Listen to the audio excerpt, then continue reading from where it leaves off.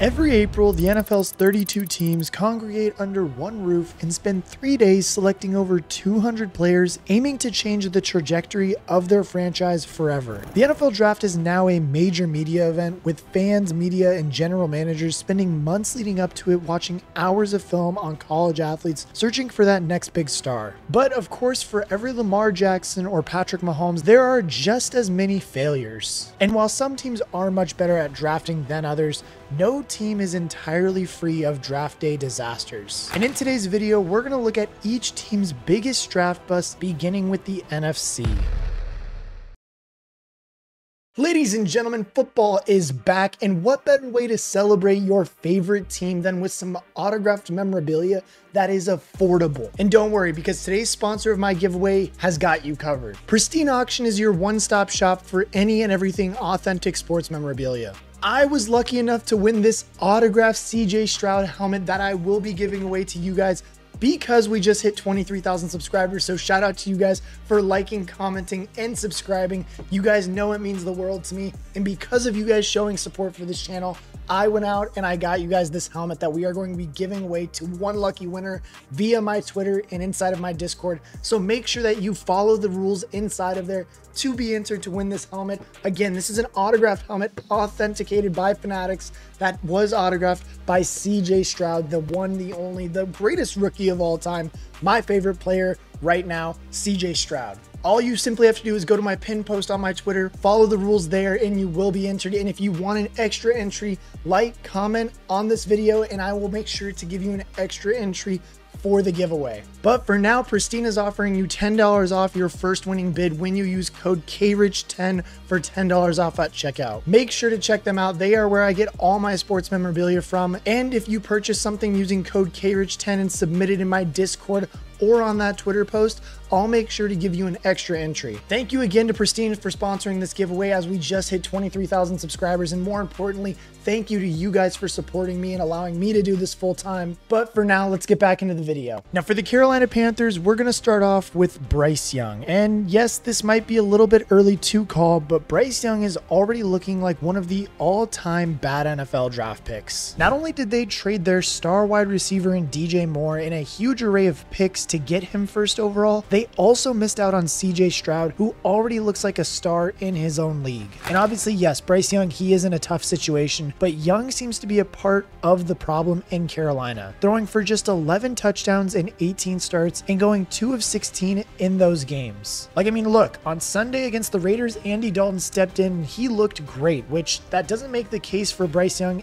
any better. He does have time on his side, but with the Panthers having a good shot at a high draft pick again this year, it does look like the ex-Alabama man's days could be numbered in Carolina. Now, how can we talk about bust without mentioning the Chicago Bears and Mitchell Trubisky? And while yes, we'll give Kevin White an honorable mention here, it's only fitting that the worst bust for the team that can never get it right at QB should be a quarterback. Mitchell Trubisky was taken second overall in 2017 after the Bears traded up a spot to secure his services, and he never looked like a second overall pick at any point in Chicago. In his 4 seasons in the Windy City, he was barely league average with a total passer rating of 87.2, which saw him released after his rookie deal was up. And I think the worst thing about just taking Mitchell Trubisky at that point too was that they also missed on Patrick Mahomes, who was a part of that same draft class. But don't worry, this next team almost outdid the Bears. For the San Francisco 49ers, we're going to have to go with Trey Lance. And due to the emergence of Brock Purdy, Trey Lance has almost become a forgotten bust for the 49ers, especially considering they traded 3 first-round picks to get him, a decision which looks more baffling as time goes on. Lance made just 4 starts as a Niner, rarely looking convincing before Purdy replaced him in late 2022 and never looked back. Like, I mean, for most teams, trading away 3 firsts for a quarterback that played 4 games before being traded would be a massive setback. But somehow the 49ers have kept rolling regardless, appearing in last year's Super Bowl. Lance is now in Dallas, where his NFL career remains in the balance. But this next quarterback's fate was sealed from the moment he was drafted. For the Arizona Cardinals, we have Josh Rosen, and unlike many quarterbacks on this list, Josh Rosen lasted just 1 year with his team before they had seen enough of him and moved him on. Picked 10th overall in 2018, above the likes of Lamar Jackson, Rosen was hoped to be the new hope of the Arizona Cardinals, and he famously claimed that the 9 players picked above him were quote-unquote mistakes. Rosen's sole season as an NFL starter did not not back this up at all, as he had a woeful 66.7 passer rating, more picks than touchdowns, and worst of all, a 3-10 record as a starter, which would give the Cardinals the first overall pick the following year, which they would use for his successor in Kyler Murray. Rosen has not played in the league at all since 2021, marking out his position as one of the worst all-time bad draft picks. For the New York Giants, we're going to have to go with DeAndre Baker because in 2019, they drafted him out of Georgia looking to beef up their secondary after a disappointing 5-11 season. However, Baker had a rough rookie year as one of the worst cornerbacks in the league according to PFF. That offseason too, Baker was charged with armed robbery and aggravated assault, which compelled with his poor performances were enough to convince the Giants to release him. And currently he does play in the UFL. Now, in the 2020 draft, the Eagles could have had Justin Jefferson at pick number 21, but they decided to go for the TCU wideout and Jalen Reagor instead. During his 2 years in Philly, Eagles fans were left cursing this decision as Justin Jefferson has gone on to be a 3-time All-Pro superstar, while Reagor recorded less than 700 yards in his 2 seasons before being traded to Minnesota. And as we all can remember, Reagor's time in Philly was marred with drops, and he is currently a free agent looking for one final chance in the big time. And speaking of teams haunted by what could have been, we move on to the 2017 Cowboys, who with pick 28, Dallas selected defensive end Taco Charlton out of Michigan, hoping that he would be the game wrecker the team was looking for on defense. Instead, Charlton lasted 2 years in Dallas, failing to prove he was much more than average before bouncing around several different teams in the 5 years since. The game wrecker they needed was TJ Watt, who went to Pittsburgh 2 picks later and has been a superstar ever since. Now, for the Washington Commanders, there are a few options to pick from, but it's hard to ignore a first-round pick who never played a game for the team. In 1996, the team drafted Andre Johnson out of Penn State to play offensive tackle, but very quickly the team determined they had made a huge mistake and Johnson wasn't up to the standard, not featuring at all in his rookie season. Before year 2, he was cut, becoming the consensus worst pick in Commanders franchise history with 0 games played. And now for the Detroit Lions, it's going to have to go to Joey Harrington, who honestly drafting hasn't really been great for them before they got Dan Campbell, but in 2002, that was definitely not the case. In that draft, Detroit selected Oregon quarterback Joey Harrington with the number 3 overall pick, beginning 4 terrible years in the Motor City with him under center. Harrington sometimes is forgot as a bust as he was drafted 2 picks below David Carr, but he really does sum up an era of Lions football with an 18-37 record. Over that time, the team went absolutely nowhere. Now, for the Packers, we're going to have to go a little bit further back and go to 1981 actually for their pick, and it's going to go to Rich Campbell, who is a quarterback that surprisingly the Packers actually missed on, despite them having 3 Hall of Famers since this dude. Like, as I said, it's pretty impossible to imagine the Packers getting it wrong at quarterback, but they did in 1981 when things were very different. Because with the 6th overall pick that year, Green Bay selected Rich Campbell, who never even started a game for this team in his 4 seasons at Lambeau Field. Apparently, Campbell was never trusted by his offensive coordinator during this time, even though the team was distinctly average in those 4 years. But don't worry, because the Packers' next first-round quarterback, who was Aaron Rodgers in 2005, went a lot better. Now, for the Minnesota Vikings, we're going to have to go to Laquan Treadwell, who in 2016, they were looking for an explosive wide receiver to help following up an 11-5 season and to cement themselves among the NFC's top teams. And although Michael Thomas and Tyreek Hill were both on the board, the Vikings settled on Laquan Treadwell,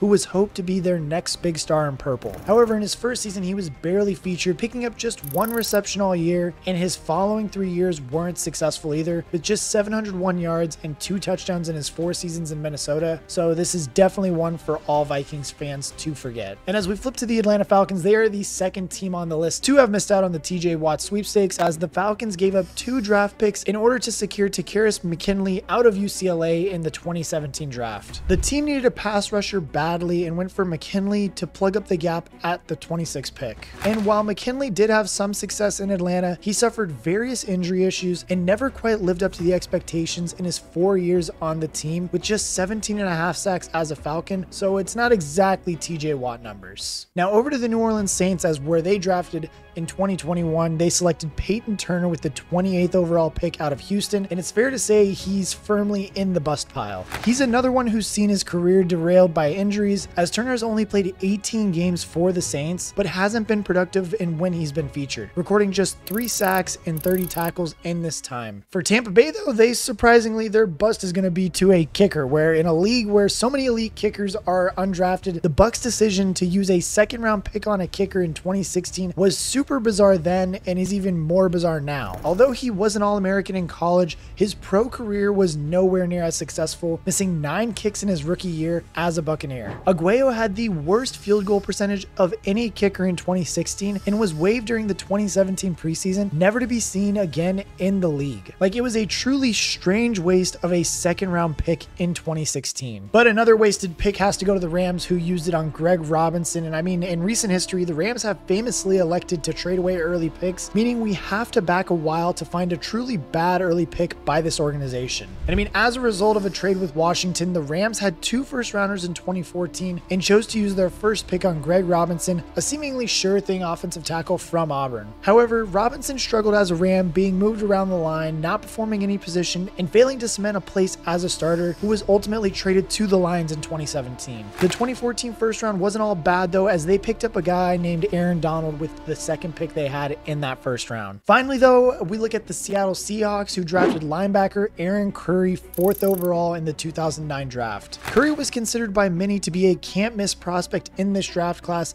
and as a result, the Seahawks splashed out big, giving him a 6-year deal, which included a huge $34 million guarantee for a non-quarterback rookie. Over his first 2 seasons, Curry did not fulfill the potential, picking up just 5.5 sacks and failing to make any impact on the Seahawks defense. By 2011, he had lost his starting job and was traded to Oakland, where he would only play 1 more season, leaving the league for good in 2012. And as we flip to the AFC side now, this is where things get very interesting, and how can we not start with Mac Jones in the New England Patriots? And look, while obviously he had huge shoes to fill in New England at the time, it's fair to say that Mac Jones did not live up to the hype at all after being drafted in the first round of 2021. Following a decent rookie season, Jones continued a steady decline, having a rough 2022 season before his 3rd year as a Patriot saw him record a 2-9 record before being benched for Bailey Zappi. 3 years on the Pats had gone backwards with Jones at quarterback, and was shipped to Jacksonville for a 6th-rounder. So I think it's safe to say that pretty much every Patriots fan is hoping that Drake May is much better than what they had in Mac Jones. Next though, we have the Pittsburgh Steelers and Devin Bush, who actually the Steelers are traditionally known as one of the better run franchises in football, but of course, everyone does get it wrong sometimes. In 2019, Pittsburgh traded up 10 spots to snag linebacker Devin Bush, who they would hope would be the final piece to an already strong defense. Ultimately though, Bush did not live up to the expectations in the Steel City, suffering a bad injury in his 2nd year that he never fully recovered from. Bush makes it here due to the decision to trade up and miss out on Brian Burns or Dexter Lawrence in the process. For the New York Jets though, in 2008, they used their 6th overall selection on Vernon Gholston, a dominant defensive end out of Ohio State. After an explosive combine, the Jets were sold on him as a dynamic defensive player set to change the fortunes of a 4-12 side stuck in New England's shadow. However, Gholston's contributions to the Jets defense ended up being next to nothing, as he made just 42 tackles across 3 seasons, failing to record a single sack. Despite featuring in a strong Rex Ryan defense, Gholston did not make an impact at all and would not play another snap after his release after just 3 seasons in New York. And now as we flip to Buffalo, they haven't had major busts in recent years, although the 2013 pick of quarterback EJ Manuel is one exception. And look, straight up, the 2013 draft was a dead zone for new quarterbacks, but Buffalo felt the need to reach for their franchise guy at pick 16, picking EJ Manuel out of Florida State,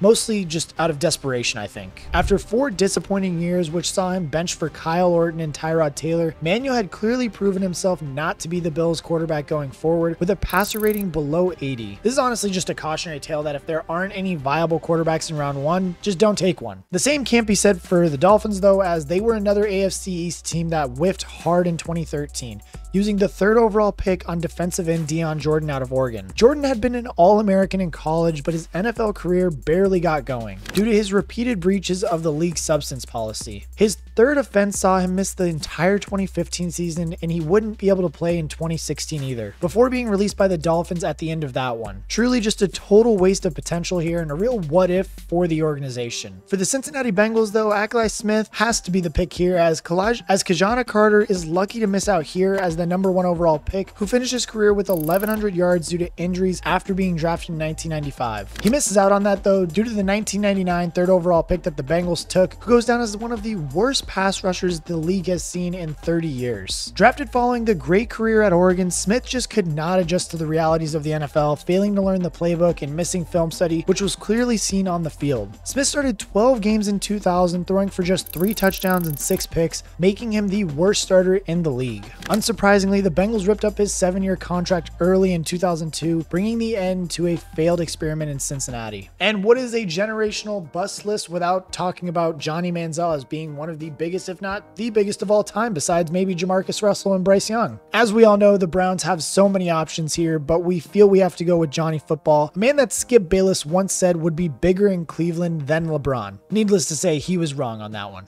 Manziel was an absolute college phenom at Texas A&M, but none of that translated to the pros, partly as he was undersized, but partly due to the reported attitude issues, which saw him fail to make any impact on the league, starting just 8 games and throwing as many touchdowns as interceptions. Just 2 years into his NFL career, it was all over with no other team willing to take a chance on him. The fall from grace from Heisman Trophy winner to totally washed in just 3 years marks him as one of the league's all-time great busts. But as we flip to the Baltimore Ravens, they are another one of the league's better drafters, but we have to talk about Matt Elam, a safety taken in 2013 to replace the legendary Ed Reed. Elam was a first-round pick, but didn't play like one, recording just 1 pick in 4 years in Baltimore. His time in the league came to an end after his rookie deal, as no other team gave him a second chance based on his time as a Raven. But as we flip to the Texans, this one is one of the harsher picks, as David Carr entered the league for an expansion franchise in 2002 and just didn't have a great situation to work with.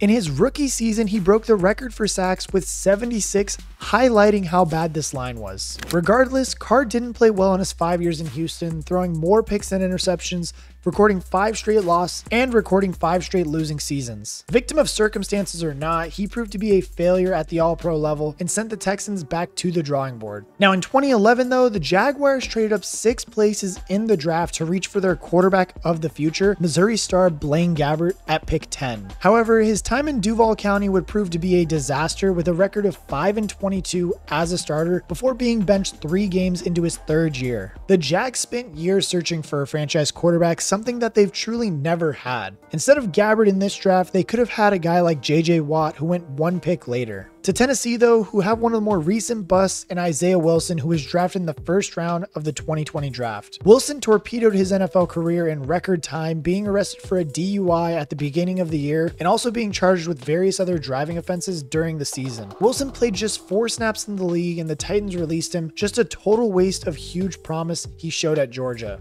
And now one of my personal favorites have to be the Denver Broncos here, who were just yet another team desperately reaching for a quarterback, who the 2016 Broncos actually traded up for Memphis quarterback Paxton Lynch in the very 1st round, looking for the replacement of Peyton Manning. Very quickly though, it became clear that Lynch was not the guy, as he failed to displace even Case Keenum and Brock Osweiler for the starting gig long term. Lynch just made 4 starts, going 1-3 and ultimately playing in the XFL, just another long line of failed Broncos quarterbacks. For the Chiefs though, let's go all the way back to 1983 with the 7th overall pick, where they could have had either Dan Marino or Jim Kelly, 2 future Hall of Famer quarterbacks who would no doubt have transformed the fortunes of a struggling franchise, but instead they went with Todd Blackledge, who never started more than 8 games and was out of Kansas City by 1987, throwing more picks than touchdowns along the way. And look, no pick in the last 40 years for the Chiefs has been that bad to miss out on either one of those guys. But of course, we're going to have to talk about the Chargers and Raiders as our last 2 teams who have possibly the biggest bust of all time, starting with the Chargers, who have one of the just legendary all-time draft busts was the 1998 Chargers